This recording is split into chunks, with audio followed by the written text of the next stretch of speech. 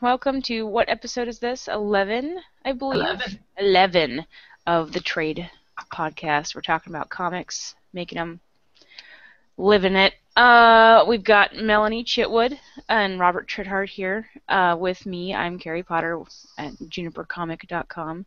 Melanie's at steamandnonsense.tumblr.com. And Robert has two websites, writhenshine.com and chanceofdoom.com. And this is going to be the episode for the first of the year, so we're going to do a little retrospective about our year and what we have planned for next year. So let's start with Melanie, who's probably going to have her start date sometime next year. Yay! Hopefully. What's been going on? Well, I was been working on trying to launch there in this year here in 2013, and unfortunately I had got injured, and then I kept getting sick right around the injury, and that's pretty much almost stopped me making comics at the moment and launching it. So I'm hoping by the 1st that I'll have launched. So are you working on your buffer presently? Yes. I do have the first 2 pages made, but Yay. like we had discussed in previous podcasts, I'm not going to put it up until I have enough of a buffer there to cover me, because I just keep getting sick anyways. You know, life does that to you. How many are you going to do a week? Just to start, I'm going to just do 1 page a week. Mm-hmm. And I want to go up to 2 a week, you know, once I get a routine down and really established. Yeah, it's. I think baby steps are good when you first start something, just because it's like you really don't know how things are going to shake out until you actually start, and so it's probably good to do the dry run on just 1 update a week if you are unsure. Yeah, just to see how many you can get done in that week. And I don't think it's as important anymore. Like, for more traffic, certainly it's good, but like I don't think it's as vital anymore to do the daily updates that maybe our predecessors were used to doing before. So I don't know that it's really too big of a deal if you start out with just 1. It all depends on what you're trying to accomplish with it. Yeah, definitely. Well, I think it really depends upon the format you're going with, what writing style you've got to start out, you know, because I'm doing a long form here. Yeah. So, you know, that's going to be a slow build on the audience and build on the story to begin with. Right. A gag a day, you know, you're going to be all right. Just start off right away, and you can actually build an audience pretty quickly that way. Yeah, I mean, it still takes a little bit of work and everything, and my audience is still not that big, but yeah, I think that maybe Gag a Day lends itself a little bit better to more frequent updates, depending on how complicated. Like, if you were doing a long form but your pages weren't too complicated, I think you could probably jam out a page or a small group of panels every day. How many pages are you going to have in your archive when you open up? I want to start off with 10, at least. Yep, that's exactly what I've read before about how you start. Yeah, that way I can get a little bit of story there, you know, kind of give a nice little dollop, and book people and keep it rolling from there. Cool. Part of me wishes we would have done that, but by the time we were ready to post, I was so raring to go. I think I don't think that I could have been talked out of it to not start. Oh, you get so excited doing it. I mean, it's so much fun. So ready. I was so excited, and we'd already done. Yeah, well, and then we'd already done a. Oh, cutting out. Oop, you cut out, Carrie. You still there? No? Okay, Yes. We can hear you. There you are. Yeah? Okay. Yay, technology. But we didn't want to lose the momentum of this Girls with Slingshots guest spot thing we got, and so I was like, let's post. And I think that Sarah would have wanted to wait a little longer, but I was pushy. Well, when did you do that? I don't think we had much of a buffer. We did two. We did one in May of last year, and then again I think in November of last year. Okay. And Yeah, I did mine in May. We didn't. Oh, okay. Yeah, so I hope she does another one of those. There's another call for guest strips recently, or like maybe in the summer, and I didn't do it because I couldn't think of anything good. I didn't even see that. But anyway, yeah, they go quick. Anyhow, she probably gets. Well, she gets some really good ones in that I've seen. Yeah, the 2 times we did it, it was a lot of fun. It's also a good way to get some audience built. But it is important to start with a buffer, I think. And if I do another strip someday, I'm going to do a buffer for sure. It's just kind of a giant pain in the tushy to not have one once you get going. And especially if you can anticipate that you're going to be sick or kind of regularly out of commission, it's probably a good idea to think about doing a buffer. So do you have anything else planned besides starting in January? You got well, we're losing Robert too. Make strips and see how it goes, or do you plan on going to any conventions or making any T-shirts or plushies or whatever? I'm just asking. Well, I'm not. I'm just gonna. I'm gonna come for ECC in March, but I'm just gonna go more as a spectator and go poke everybody in the head and go hi. I'm gonna go crash on Carrie's couch and be surfing the couches. It's okay. I've got a comfy couch. Sounds fun. Yay, comfy couch. I'm so conflicted about wanting to go to cons just because of how much money it costs to set up a booth, and I'm just not sure.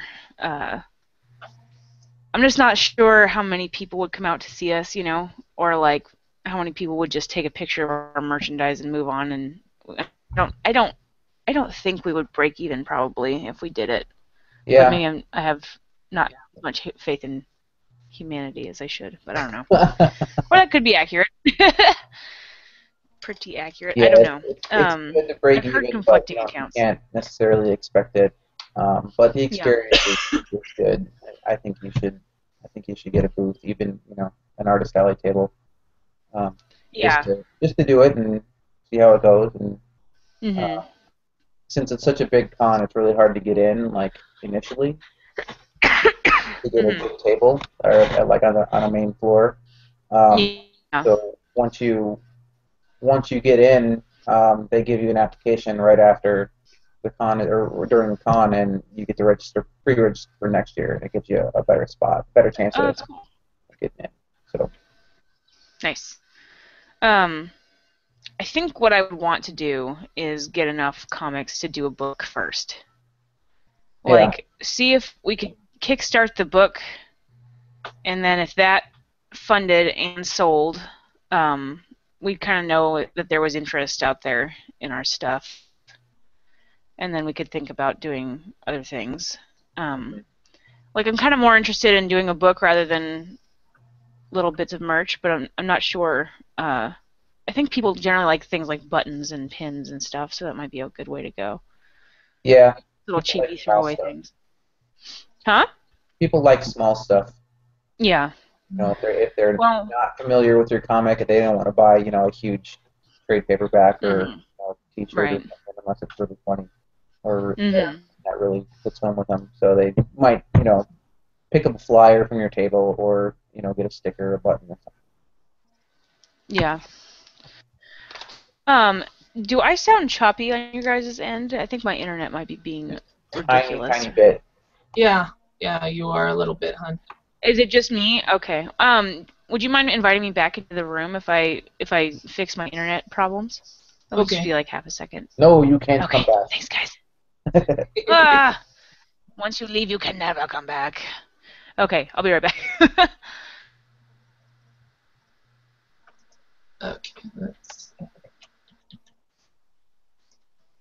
Did it work? You're here. Hooray. Am I? I see you. Internet, what the hell? What the hell, everybody? Oh, now it's nicer. Yay, that's good. Lord.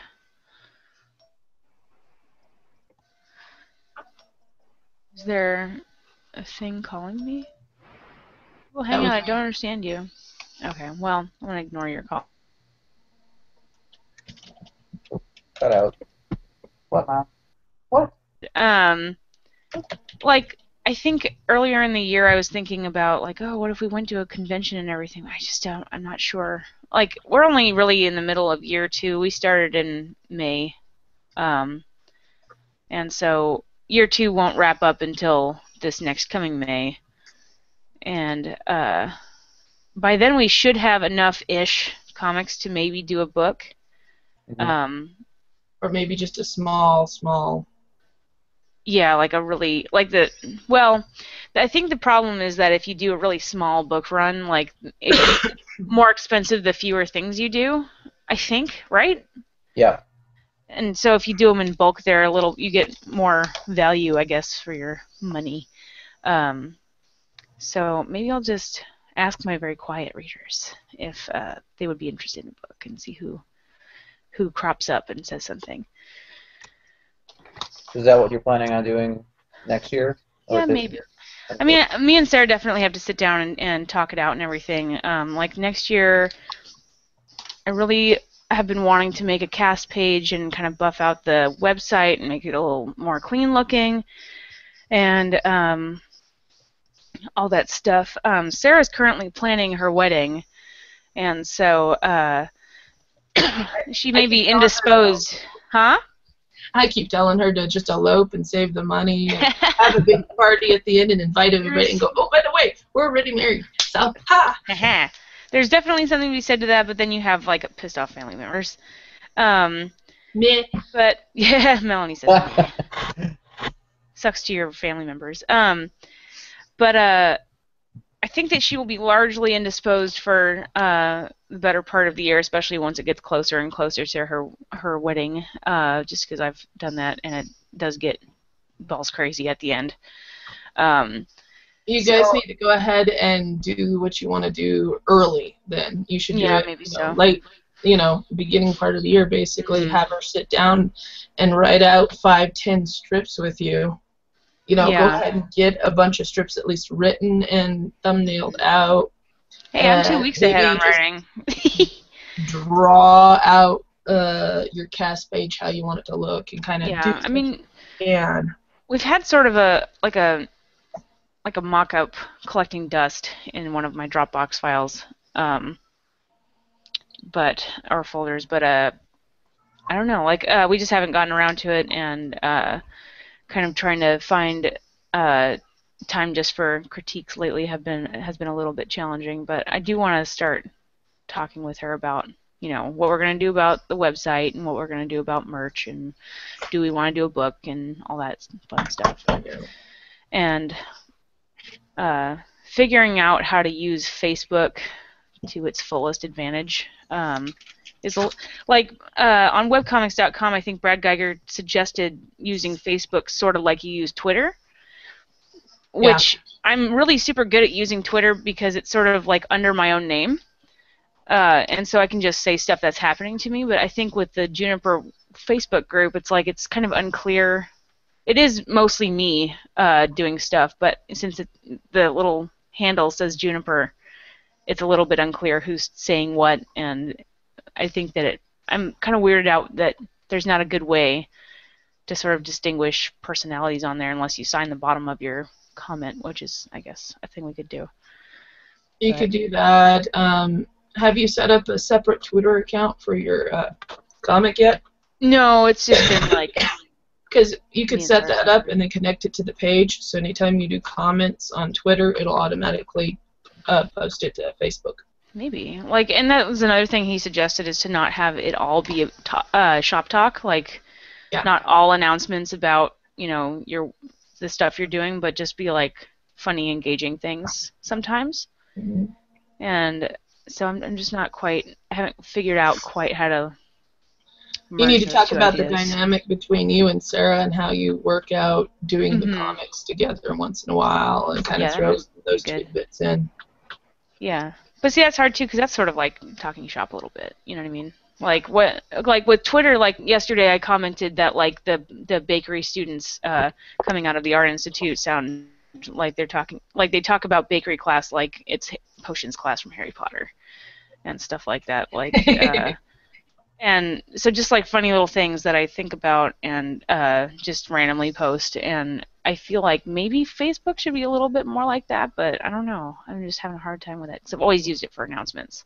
Well, so I connected both. So anytime I do anything on Twitter, it automatically puts it on Facebook for me. Mhm. And so that way I'm not having to, go through and redo it and redo it and redo it on different sites. It does it all kind of Yeah. I connected my Tumblr to it all too, so anytime I post to one, it does it all to the others automatically. Yeah. And next year also like that, but I think it makes it a little easier and utilizes it a little better. Yeah. I also was thinking about like audience growth for next year, and I'm not like I have a couple ideas about what to do on that. Like I want to do. Excuse me. Have you thought about Reddit? Oh, Reddit? Mhm. No, but I know a lot of people that post up on Reddit too. Like when they've updated or introduced themselves and kind of have some interaction there, and that has grown their business a lot. Yeah. It's so hard because Reddit can be a really strange. Sorry, can you repeat that? They're kind of sexist place at Gary, you're having issues under certain internet bubble. subreddits. I think. Gary. Gary, are you there? Stop. You're talking. Okay, Robert, what is your plans for the year? Sorry, I'm back. That's okay. What you cut out at what you were saying about Reddit. Okay. Well, anyway, I'm apprehensive about Reddit. How about that?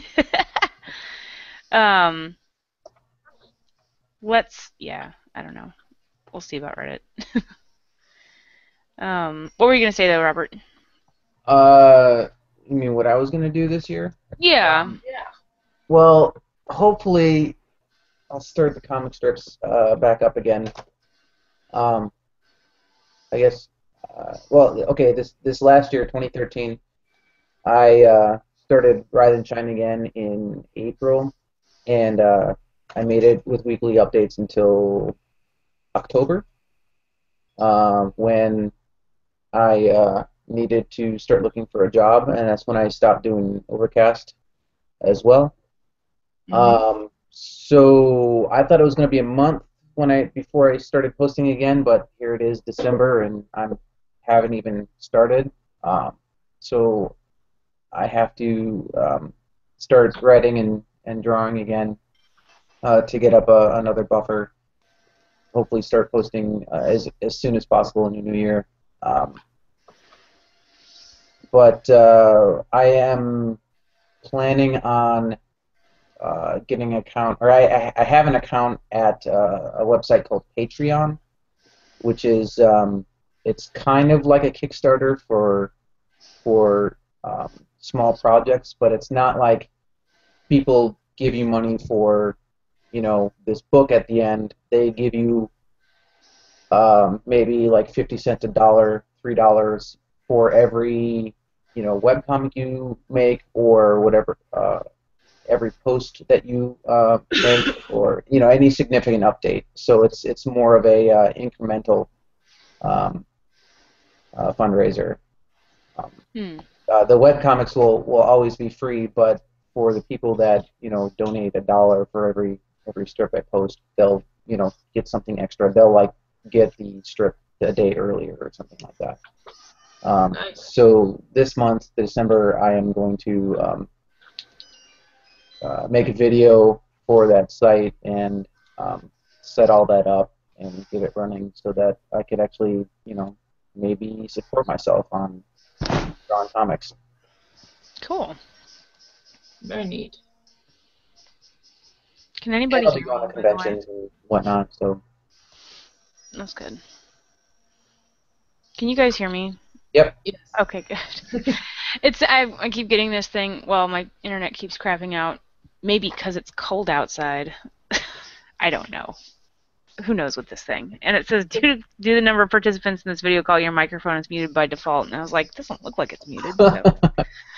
I don't even know what that means, Google Hangout. What do you mean? Yeah. Oh, Google well. Hangout, you're always going to be so much fun, aren't you? Listen, Google Hangout. Get your ish together. That sounds good, though. What was I going to say? Something profound, not about my internet connection, I'm sure.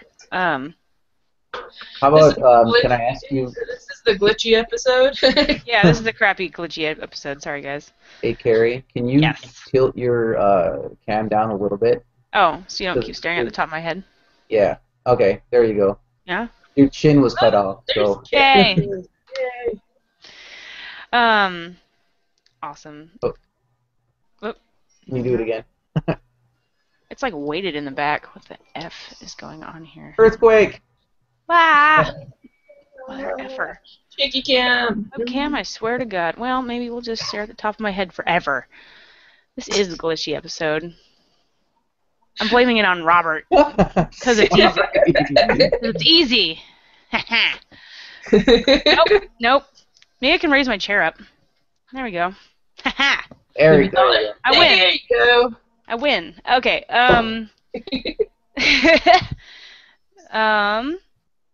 What was the other thing I wanted to do this year? Something. I wrote a wish list one time. I do want to post twice a week eventually. I'm just not sure how we're going to work that out with our schedules being so different, but we will see. But it would be nice. But that would also mean, like, I've got other artistic projects going on, and it would mean I could do less of those.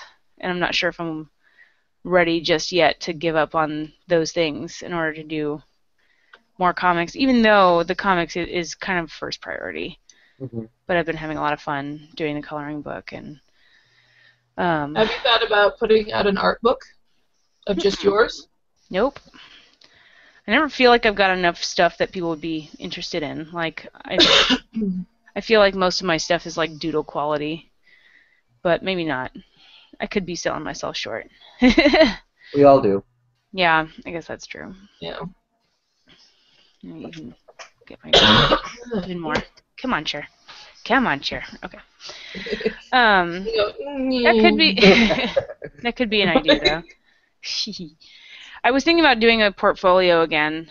I haven't done one since like high school, and it wasn't even the best back then because I mean high school. But and trying to get some form of art employment.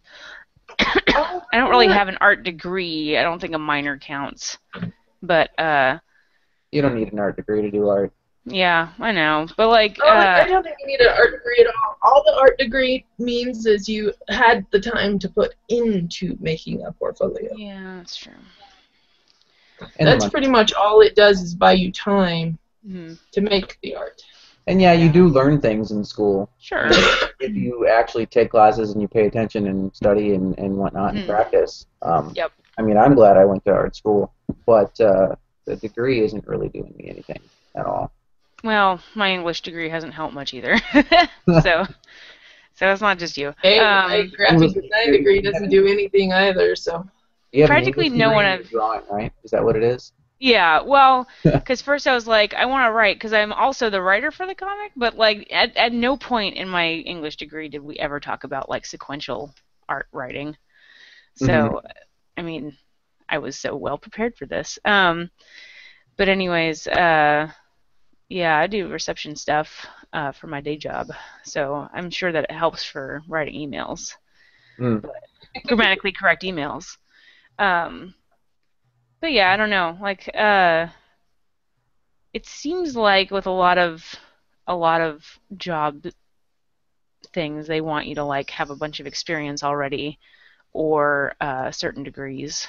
So that's kind of rough. But maybe if I get a portfolio together, it'll kind of speak for itself. Maybe, I don't know. Yeah. Art book might not be a bad idea. I could even just do like a PDF thing and sell it for like, you know, $4 or $5 per PDF, and it could just be a buyable download or something to save myself some money. So yeah, might not be a bad those idea. printing costs really kick in the ass. Yeah, you've done a book, right, Robert? I've done several, yeah. Okay. Is it really rough on the wallet? Yes, Okay. very much so. Is it worth it? Do you feel? I really like having an actual physical copy of the books, and I was really proud of it when they came out. But you know, there's a problem with doing reprints and you know, selling them. Like book number 1 came out in like 2000 or something like that, and I printed out 1,000 of them, and that was quite a lot of money at the time. I didn't have anything, but you know, I ended up paying it off, and I actually ended up selling all of the copies, and I had to do another print run. But with that in mind, I got number 2 printed, and I got 3,000 copies because the price point was great, you know, from 1 to 3. But I'm still sitting on 4 boxes of number 2 that were printed in, you know, 2002 or 4. I don't remember when. But yeah, I'm still sitting on copies, and yeah, well, at least you have them, I guess. I still sell a few of them here and there on the website and maybe at the convention, but yeah, you could be like the old school stuff peddler at like county fairs, where you're just like yelling at people to buy your stuff, waving it in their face. I actually went to buy it. You could do like that one girl I talked about in an earlier episode who kind of pressured me into buying one of her books, and I did it because I was feeling really awkward. Just make people feel really awkward.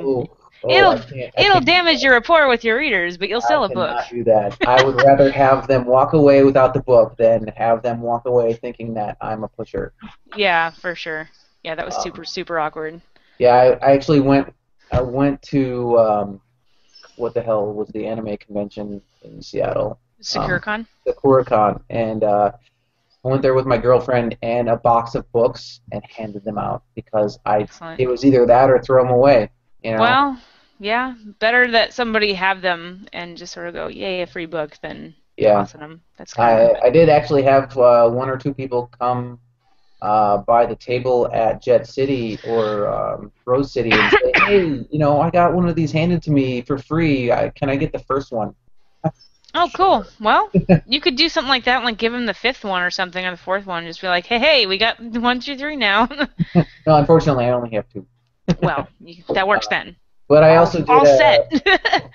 I also did a collected Writhe and Shine book that was trade paperback size. It got like 100 or 250, something like that made, and they sold out, and I wasn't gonna make any more. But I had a fundraiser for that, and that was pretty fun. Nice. Because I certainly didn't have the money to get all that made. Yeah, I have concerns about doing a print run of a book. It's so hard. Like, how do you gauge demand? Like, how do you just go for it and see what happens? Take pre-orders. Yeah. Tell your readers, hey, I'm gonna make this book. If you give me $10 now, I'll mail you a copy. It'll be like a sort of a Kickstarter, but not, using Kickstarter. And then, build up some money that way, and you'll have that many sales, and then, either look at like double it or triple it or something, and Yeah, that might not be a bad idea. It's a good one.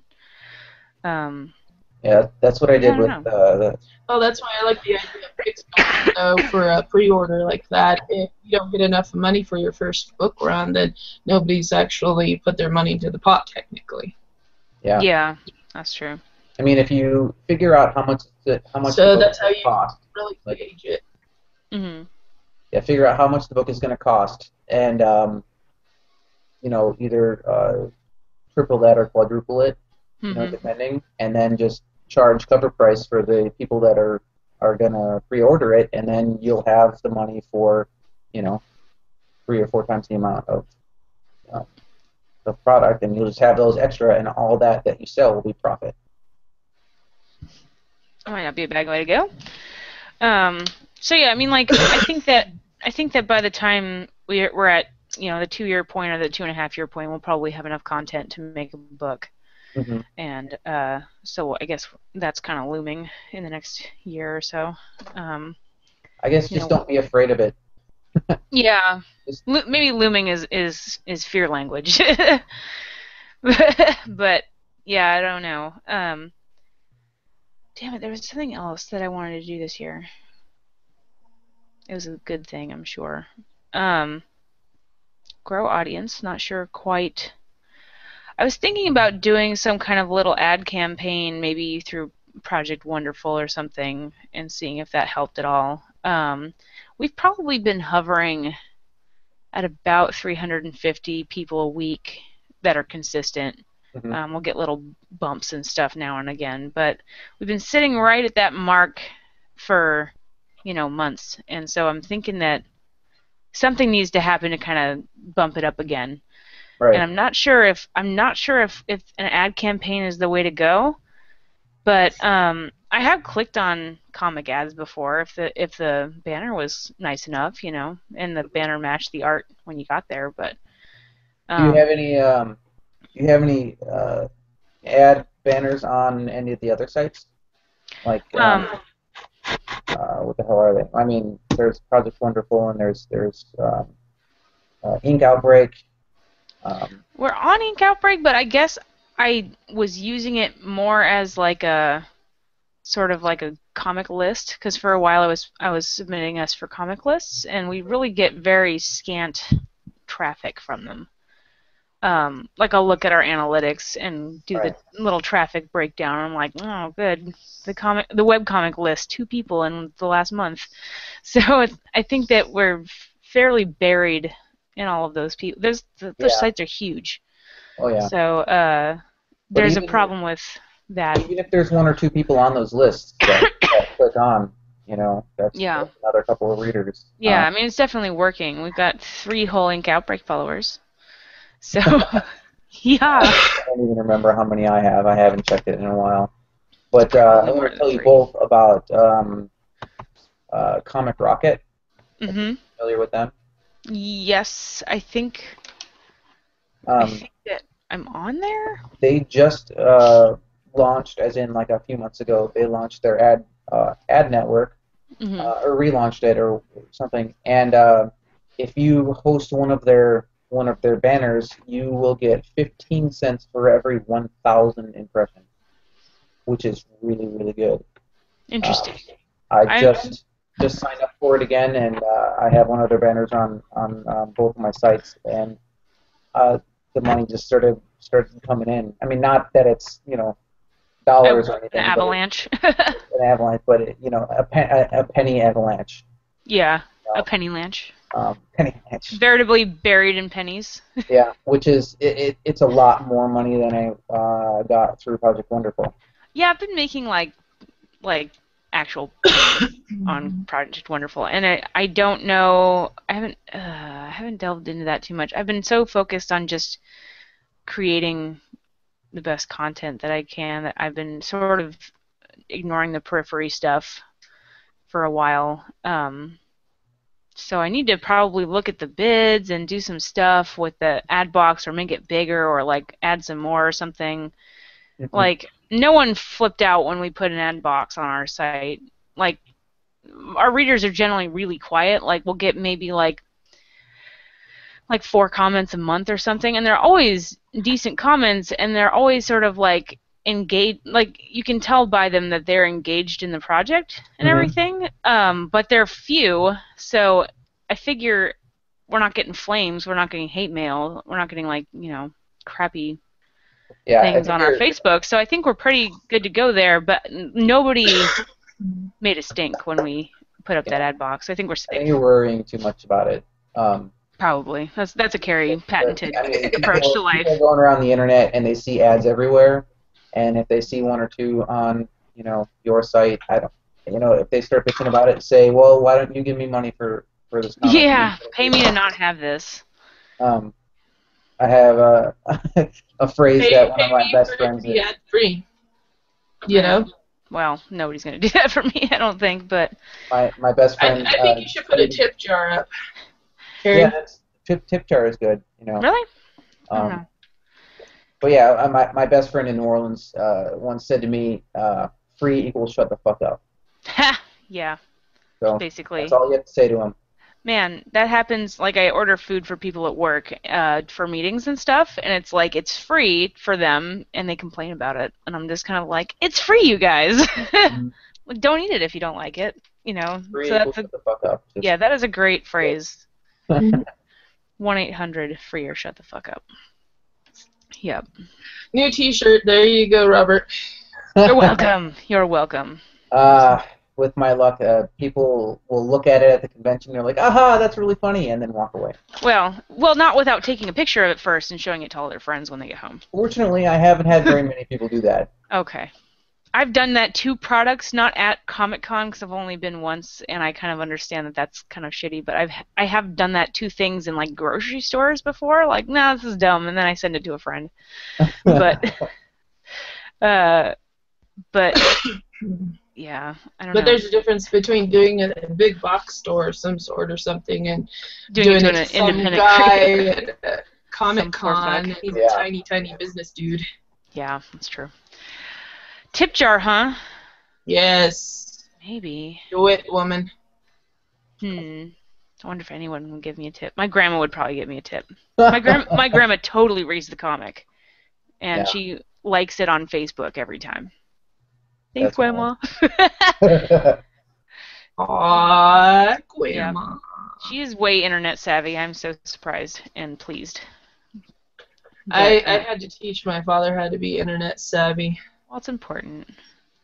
But now you can't get him off any of the truck or anything. Oh, I've got pictures now, Robert. I was just gonna say, speaking of your dad, did he take him? Yeah, I've got a bunch of them with him and the decoy ducks and some of the shotguns and my dad standing there in his camo coveralls and Writhe sitting right there in his pocket. Awesome. I even made Writhe a little blend-in beard, little elastic beard. That's awesome. That's very cool. I can't wait to see the pictures. Yeah, I gotta get them all uploaded though. Doing what goth kids do best, which is duck hunting. Duck hunting, yeah. Hey, I sent the dolls on a trip to experience everything. So why not? Oh man. Yep. Natural environment. In a swamp, duck hunting. Actually, I don't know where one duck hunts. I would assume around water. Yeah, probably. I'm the worst. Duck hunting is around water, but I win. Yay! Yay! You're in Arizona, right? Or New Mexico? Sorry. New Mexico, yeah. I was saying I didn't know there was water in New Mexico. There's a whole bunch of misconceptions about New Mexico floating around, Melanie. You gotta represent. Oh yeah, I constantly get a lot of them. I've actually been getting emails. I set up my Facebook page. I've got my own artist page on Facebook. I set up a public page, and I put on there, I'm from New Mexico. I live around the Four Corners area, and I get people asking me if I've got my green card. Ha! I speak really good English. I mean, bad stuff, and I asked, a bunch of fuckers. You're from Alabama? Oh yeah, and I'm like, have you seen a map? Ooh. some cultured gentleman hitting you up on Facebook. Yeah, it's Oh been. boy. Yay.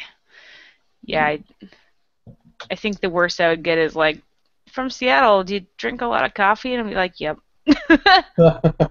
Yes. Yes, I do. Is it You're raining like, all yes, the time? yes, Yes. overpriced Yes, burnt it does. coffee. Yes. Not all Every of day. it's burnt and overdone, just Starbucks. Um, but yeah. Is it cold? Yes. All of the stereotypes are true. Are people cold? Yeah, Yes. Does it most feel people assume it's a hardcore desert, like you would imagine the Sahara or something. And I'm like, no, this is a mountainous desert. And they're like, how can it have mountains? It's a desert. Oh my god. I'm like, it's called temperate climates. There's many of them in the world. We have 7 of them in my state. I imagine New Mexico being a lot like Eastern Washington in my brain. Kind of scrubby and deserty and hilly. But yeah, it's definitely more scrubby, down in the lowlands than the highlands. You actually have, pine and juniper and cedar trees. And we have rivers. We have a lot of lakes. It's not a barren wasteland. Unlike Nevada, which is a barren it really wasteland. depends on what part of the state you're in. There's several ski lifts around the state because they actually have high mountainous areas that get a lot of snow. Mm. And then, other areas, it's when I went to college, I lived down the highway from White Sands. There you go. And that was very desert. So White Sands Missile Range and White Sands Testing Area and all that. Very, very interesting area to live in, watching all the big military shit go by. And you're like, I'm going to college? Move, Mr. Ginormous Camo Truck. I see camo trucks, like, leaving Seattle onto the viaduct sometimes from work, and I'm like, what are these guys doing and where are they coming from? So weird. Like, it just doesn't seem like a thing that should be happening in Seattle. Like, I don't know. You should check and see what all bases are local to you. Being that you're on the water, you'll have a lot of Navy. We've got Joint Lewis McChord, Lewis McChord, in Tacoma. Otherwise, I'm not sure. Can't remember. Anyway. Oh, I know. Sorry, this is off topic, but kind of on our original topic at least. What I want to do in January is hit up the font sale. Font sale. Oh yeah. Yeah, I'm gonna get fonts, and because I want to start doing a creepy comic eventually, and I want to get some fonts for that. Plus, I love fonts. At Comic Craft, right? Yeah. Every year, and for people that don't know, every year Comic Craft has a really crazy New Year's sale where their stuff is like actually like 50 and 75% off or something, and you can get fonts for like $20, which is insane. I think they do it so that every year they charge the year. Like last year, they charged $20.13 for most of their single count or packets or something like that. Yeah, and they're really, really good quality fonts too. It's the only comic booky font that I have on my computer presently. What is it even called? Let me look. It was free, I think, or like donation based. It is called Anime Ace. Yeah, that's a good one. And it's nice. It's just huge, and I want a narrower, like more compact font. It's like got really wide. Blambot. Have you gone to Blambot? They have a lot of really cool free ones. I think something. No, I have been to Blambot. I think I went to somewhere like there to. We were looking at fonts to do the Juniper logo in. And we picked one called "Girls Are Weird," and that's the font that the Juniper logo's in. I like that. Yeah. I've actually been figuring out hand lettering. Hand lettering's super awesome. I'm a huge fan of that. I got my Ames guide. And actually, it's quite wonderful. Once I started getting into it, I'm like, Oh, this is awesome. Yeah, that little thing is awesome. So I'm unfamiliar with that. What is it? It is a little triangle. You can see it. It's got this little circle in the middle, and you can turn it, right? Mm-hmm. All these little dots. Mm-hmm. It's pre-measured, basically. It's ruled. It's along the side. It's ruled. Oh, okay. And, all along the dial here, it's ruled out, and it basically gives you the size of the font as you draw it. Interesting. So you can draw your guidelines, Mm-hmm. back and forth. You got your T-square down, hold it on the page, and okay, I want to do it at a size 7, so I turn my little dial to size 7. And depending upon the row you choose, you can get them closer or farther apart, your kerning. Okay, so this is something that sort of measures out like the space between guidelines so that you can adjust the size of your font, essentially? Yep. That's neat. I didn't even know that existed. Yeah. Oh, this was made, back in the turn of the century? Yeah. Guides were originally made. Mm-hmm. They actually had, my grandfather had one. I tried finding it. I haven't been able to find it. He had done some drafting work and whatnot, and he had an old metal one from World War I. Ooh. Yes, I'm going to see if I can't find it. But I got me a plastic one here to go ahead and use for now while I try to find the other one. Basically, you set it up, you dial it in to the size you want, and you kind of go back and forth, and you keep it stationary. You keep your T-square stationary. Mm-hmm. As you're going back and forth, you're going to change holes, draw your guide all the way up because it's already lined up for you. That's cool. And then it gives you your spaced out lines with spacing between your sentences. Mm. And that way it's all set up already for you. I was practicing with this. I had believe it or not, I talked to Dave Kellett about it. He was doing a Ustream a little while back here. Nice. And I was talking to him about hand lettering. And he said basically when you start out, just do all your letters in capital letters. Because if you go back and look at his work, for instance, almost all excuse me, all his letters are in capitals. Yep, I do remember seeing that. It's just, if you want to make it, maybe a stronger word, you embolden it, so you draw it 2 or 3 times over on that word and that sort of thing. You can change it up or make it just a size bit bigger than the lines you originally drew to kind of, pop that word out a little bit more. But overall, he said to just, practice first. Go do your ABCs, your 1, 2, 3s. Don't use lowercase because a lot of times that just starts getting muddled whenever it gets all shrunk down and printed. Yeah, I've sort of played around a little bit with, I guess, really kind of loosey-goosey hand lettering. I don't have tools like that yet, but I'm fascinated by hand lettering in general. And it does seem easier to control when it's all in caps. And plus my undercase letters get really wide. And I think the wider things are, the more difficult they are to read. So, but then again, the more narrow they get, the harder it is to read too. They're definitely a sweet spot. Also, my husband has fallen asleep and is snoring, so if you guys hear snoring in the background, that's my husband. I've been lettering comics in capitals for so long that I don't think I write lowercase in daily life. I do everything in caps. I was sending out, type, of course. Yeah, But, I was sending out acceptance letters the other day, and I was trying to practice clean uppercase letters on the addresses of everything. So, getting some practice in where I can. But I should get one of those. Do they sell them at just art and craft stores? Yep. Or oh, cool. Just go to the drafting section. Because that's the tools I usually use. I use the drafting pencil. It's exceptionally large lead that you can buy. Oh wow, that is super fat. It is super a big. package that looks like this. Yeah. Aha. Okay. Well. And they'll ones, yeah. they'll have a drafting section. It'll have all sorts of different drafting tools.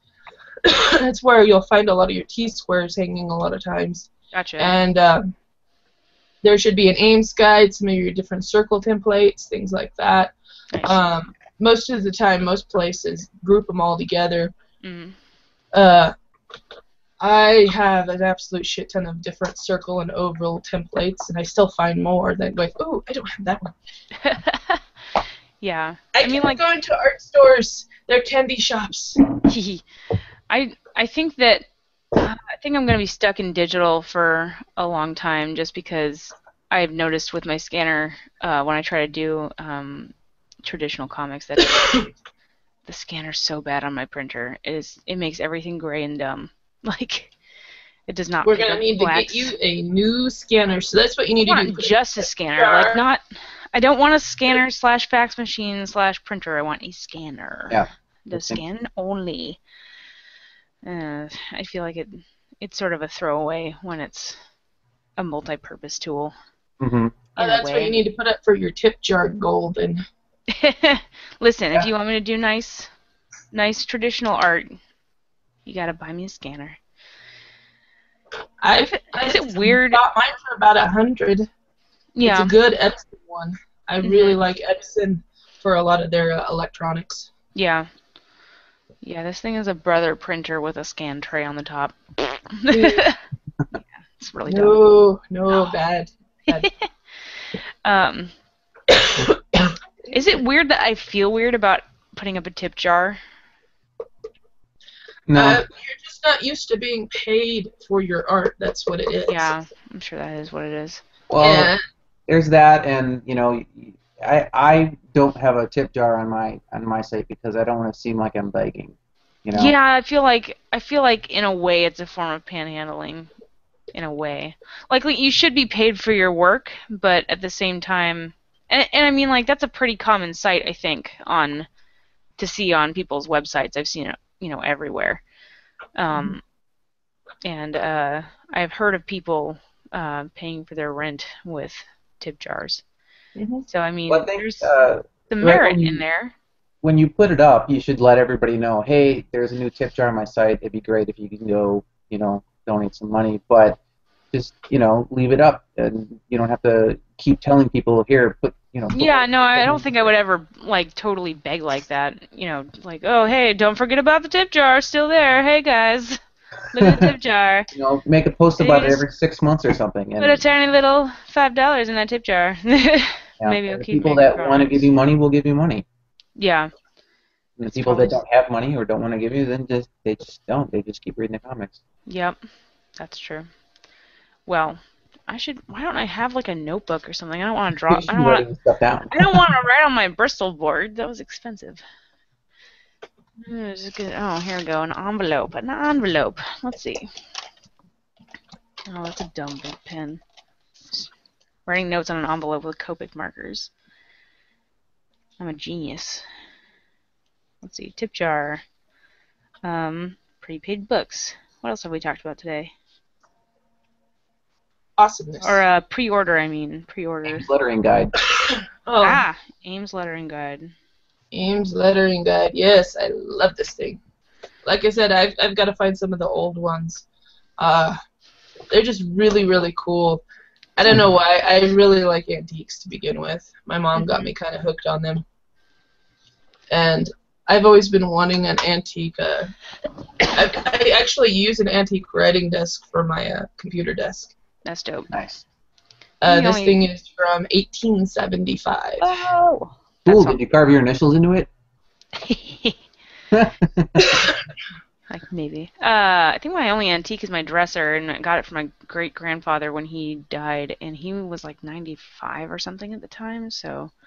I don't know. It's made out of like actual wood, but it's getting old. The last time we moved, one of the drawers fell, and then just it didn't break. It's just that all of the glue was so brittle that it just sort of like fell apart. It just went pep and just fell apart. Oh. So you just need to get some wood glue and reglue it back together. My mother-in-law clamp it. Yeah, my mother-in-law is like MacGyver, so she fixed all of that stuff for me. Oh, cool. Whenever you're like, I don't know how to fix it, she's like, don't worry. I got this. Okay. You're like, oh, yes! MacGyver, yes! She's great. We talked about tip jars, pre-order books, Ames lettering guides, Comic Rocket ads, FOMO money, FOMO Do you have any ads on your website, Robert? money. Sorry? Do you have any ads on your website? Yeah, I have the Comic Rocket banner now. I think 1 or 2 Project Wonderful ads. I have, what the hell is that called? Let me look actually. There's an ad for my other comic, so I can trade back and forth between Writhe and Shine and Chance of Doom. And then there is... The typing is like with force. It's like... Sorry, I typed really... No, that's great. It's this ad site here. It's called Hexagram now. Yeah. I forgot what it was called before, but it's just one of those exchange sites.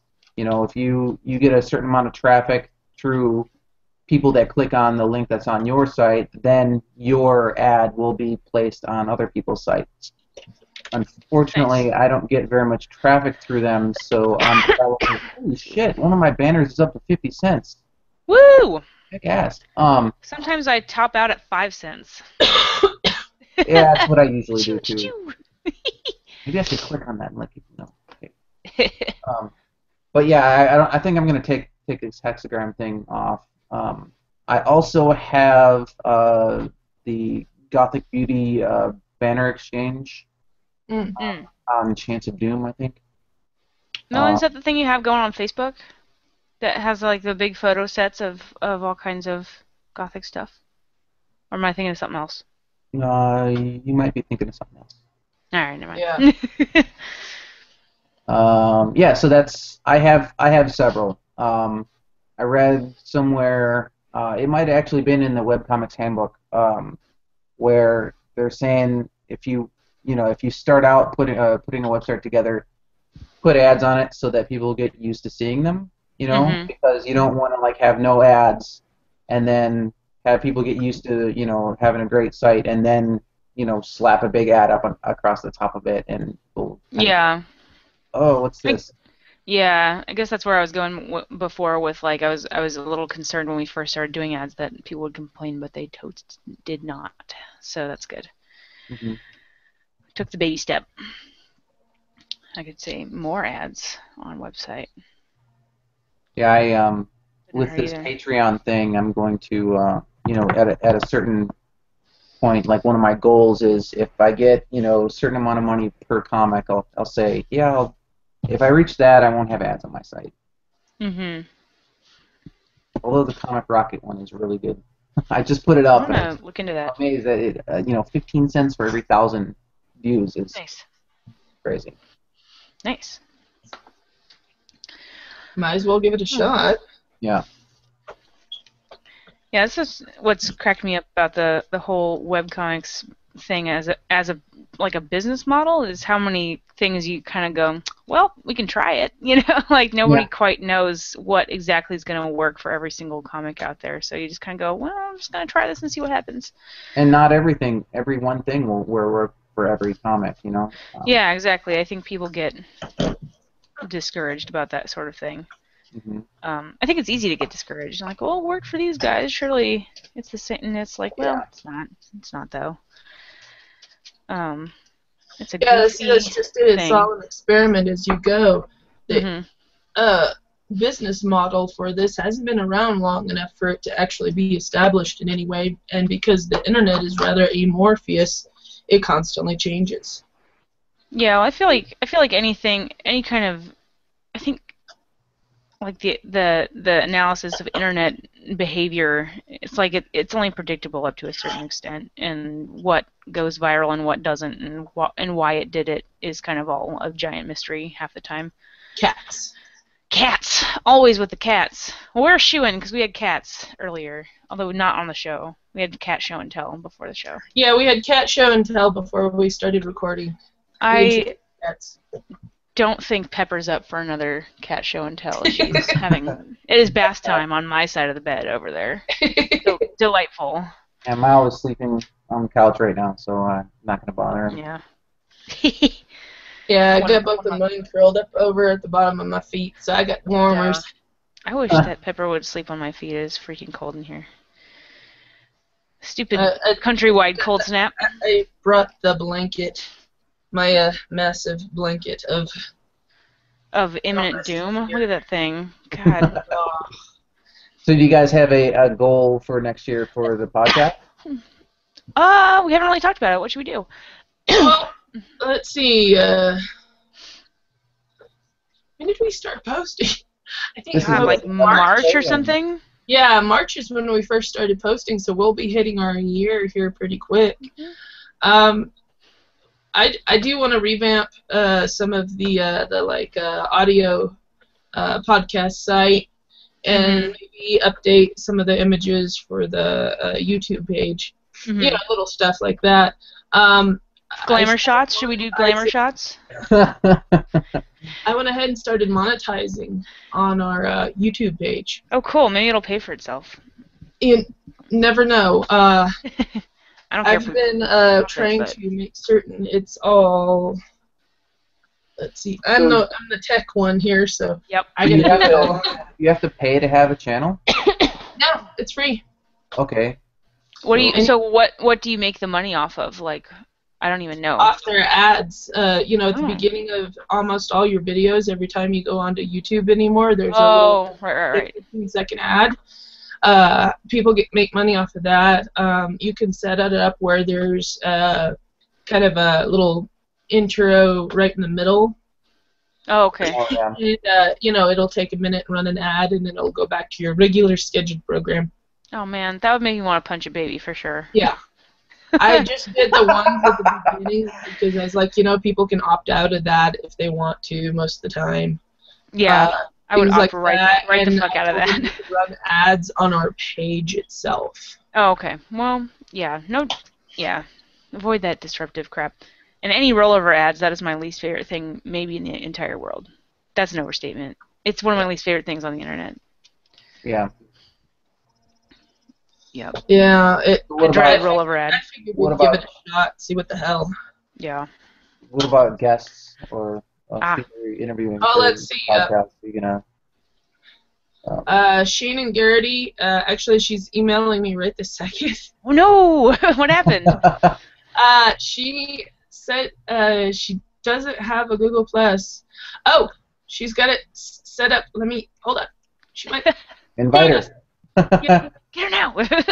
Invite her, cut the show in half, and we'll do 2 months in a row. Yeah, screw this whole hour of conversation we've just had. You can cut it off here. Yeah. Oh, man. I'm actually going to get a drink of water. Come on. No. Down. Come on. Oh, man, I want water too, but... Go get it. Really? Okay. Yep. BRB, listeners. Water time. So I guess this is going to be a slightly extra long episode, listeners and fellow watchy people. We've been trying to get Shane and Garrity on here for an interview, and apparently we were having technical difficulties.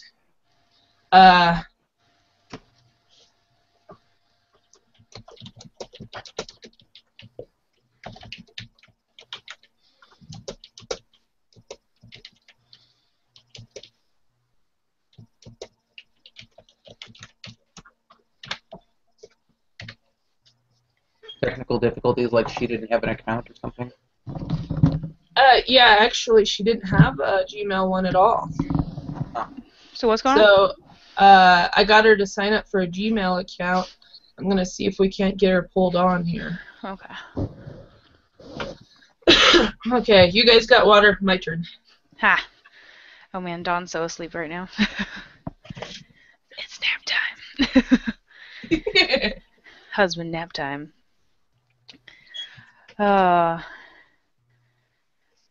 Yeah, I'm looking forward to this next year, but I have reservations about how much we're going to be actually able to get done. So hopefully it's a bit, at least a bit. I think even a little bit of progress will help,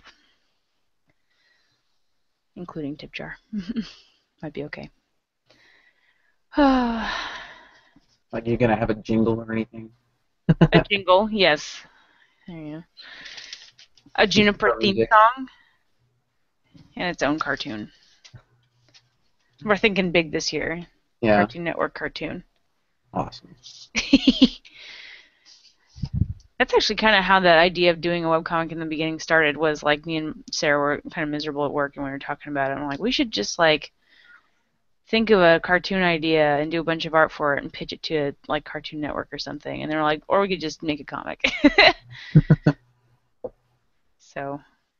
End up making the comic. Think smaller. Yep.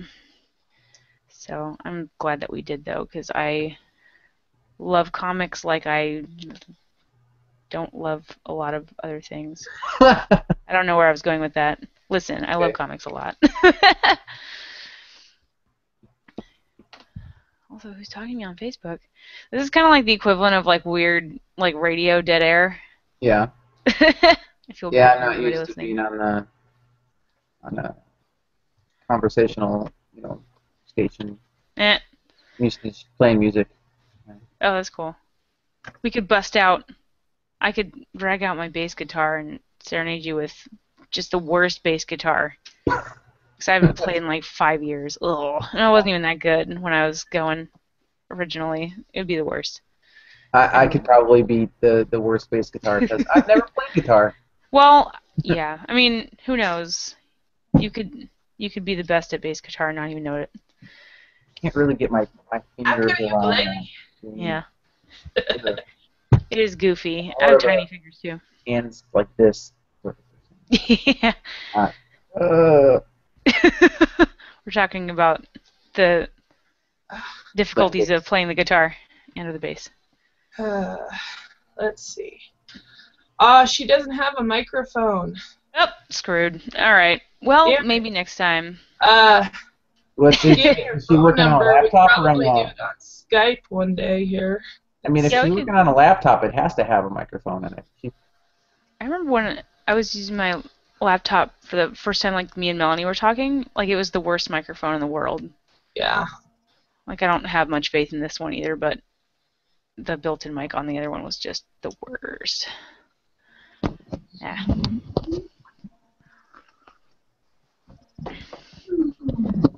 Skype and Google Hangout aren't compatible, are they? Like can you?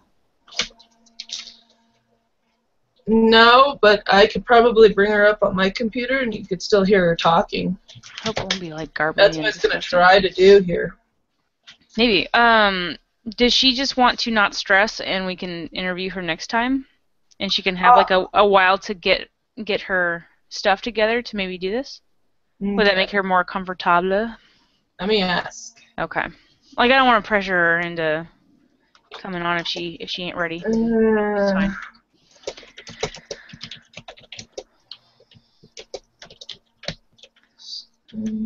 So for everybody who's still listening, we were going to interview Shannon Garrity of Skin Horse, but she is having a couple of technical issues, so it may be saved for next time, depending on how things go.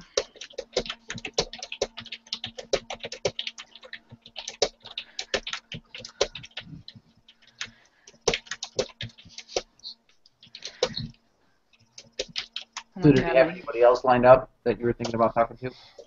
That is Melanie's department. Who else were we thinking about having? Let's see. Hold on. Let's see. My list of spreadsheet. people. Oh my god. Let's see. I have, let's see, Katie Cook. What does she do? Gronk. Mm-hmm. Let's see, I have... Give me a second here. Let me bring up my list. Let's see, Art Baltazar. Ooh, that's a cool last name. He does Tiny Titans. Ooh. Let's see, who else? Leah Hernandez. Let's see, Jessica Abel. Mm-hmm.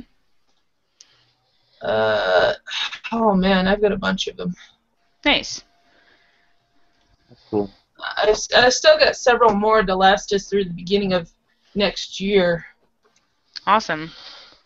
So we still have several more months of interviews to do. Hooray! And or hangouts. And Yeah. or whatevs. I'm looking at Art Baltazar's art because I have not done that yet because I'm a terrible person. Let's see. These are cute. Oh my god. Tiny Titans are adorbs. But yeah, like Jessica and Art there were all booked up till the beginning of next year anyways, so Oh, okay. so I figured, well, we'll make them all our beginning of the year Nice. interviewees. There you go. Let's see. Oh my god, these are adorable. Everybody should look up Art Baltazar's Tiny Titans. Oh my god. They are awesome. Let's see. So cute. Oh my god, that Tiny Storm. They're like chibi versions of all the Marvel characters. Oh, I think I've seen these before.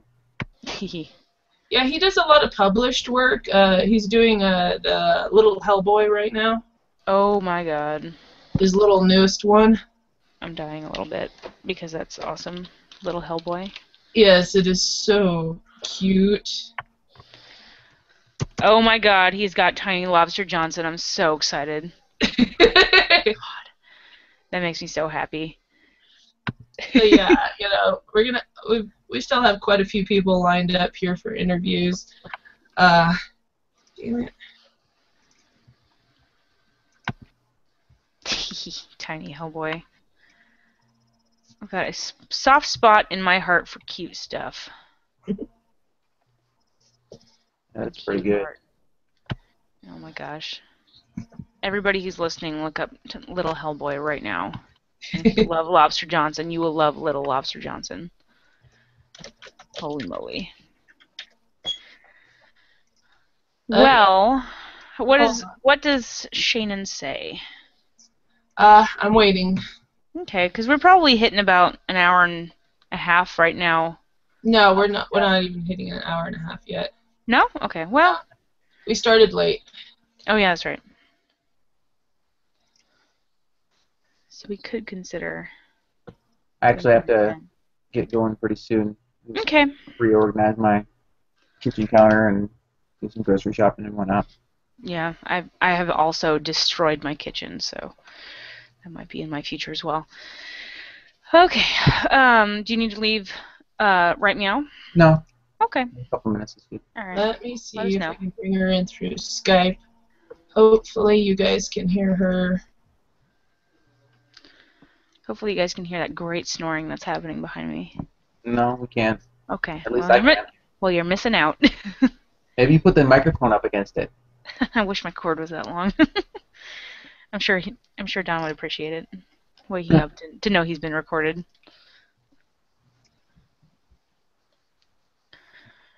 How to get in the wifely doghouse. How long is the cord on those headphones? You know, it's pretty long, but it kind of like goes behind my desk and down to the back of my computer. So I've got probably good, like maybe from like the back edge of my desk to my head, like maybe 4 feet or 3 feet. I don't know. Something along those lines. So a little bit of room, but... Not like DJ headphones where you can get about 10, 15 feet away. Yeah, I could not, for example, have a dance party in these. Well, you could. Well, yeah, it'd just be a very tethered, low-key dance. With them ripping off of my head every now and again. It's all part of the show. Yep. Oh, Skype, you suck. Okay. Ha, see? Technical issues abound today. Oh, man. For some reason, it's not recognizing the password, so I'm trying to reset it. And it's not accepting the reset code. Good. Thanks, Skype. Thanks for nothing.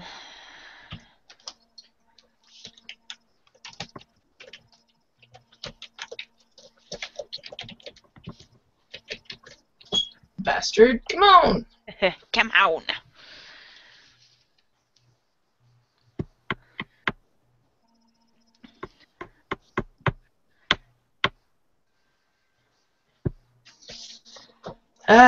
Alright, so funness. I'm sure this is like the best and most fun episode for everybody to listen to. Right. Or is there people listening live, or is it like watching live on YouTube? I don't know. It actually is live on YouTube, but I doubt anybody's actually watching, you know? Mm-hmm. Or if they were, they're not anymore. Like, who the hell are these people? They're just dicking around. Pretty much dicking. We should change the name of the podcast to just dicking around with Carrie, Melanie, and guests. Although that may be the wrong idea for some people. Yeah. Dicking around, is that like dick in a box? Dicking a box. They'll wish it was when they listen to the podcast.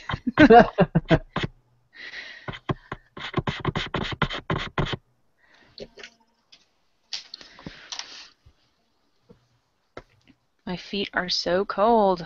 I'm just gonna have frozen feet, maybe forever. See, that's why I hate winter. Extremities always get cold, and they do not feel warm again until summer. Yeah, I've had little feetsicles, which sounds delicious. Forever. What? Feetsicles. Feetsicles? Ew. Isn't that repulsive? Yeah, very much so. Pretty bad. Pretty bad. This may be the rat hole section of the podcast. It always happens. One time we talked about Batman's nipples. Now we're talking about feetsicles. So. Yeah, we were Oh, definitely that. talking about, you could carve shit with fucking Batman's nipples. Weren't we talking about the Tim Burton movies? Yep. Okay.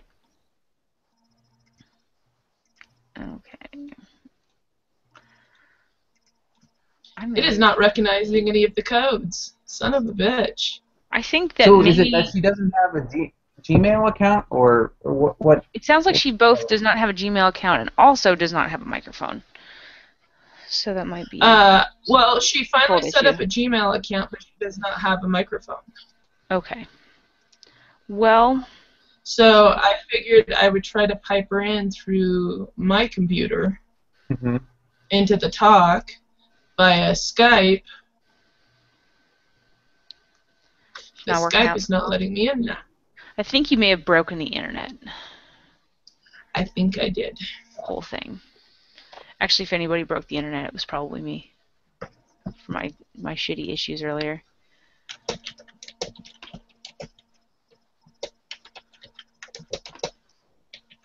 Well, if there's anything else, I guess let me know when your next podcast is, and you get all the difficulties with your guest worked out. Yeah. We will definitely include you on the emails. Cool. But I think that... All right. Well, all right, you're going to go tackle that kitchen? Yeah, I'm going to tackle the kitchen and clean up some more. All right. Well, have fun, and good seeing you, and thanks for coming and talking with us. No problem. Yeah, thanks for stopping by, hon. I can't take those pictures of Writhe duck hunting. Hooray! I want to see those too. And then I'll send you the address for the next host at some point. Okay. All right. See you guys awesome. Later. See you later. Bye. There goes Robert. Off into the great blue yonder. Or wherever Robert's kitchen happens to be. Right. Well, how about this? Since it may be getting slightly tedious for people listening to keep focused on things while we work this out, do you want to just end this episode here, and then if we happen to get Shannon's stuff working, we could start up another episode and just record that? Can if you want to. That might be the best way to go currently. All right. You want to sign off of this one? The New Year's episode. Sure thing, guys. Unraveling slowly to an end. All right, guys. Well, thank you for listening. Sorry for all the tech issues we experienced today. The internet, what can I say? Robert has just left, but I'm sure he says goodbye too. So we will see you in February, and we will talk with Shannon about Skin Horse. So come on back next time. We'll see you later. Bye, guys. Bye.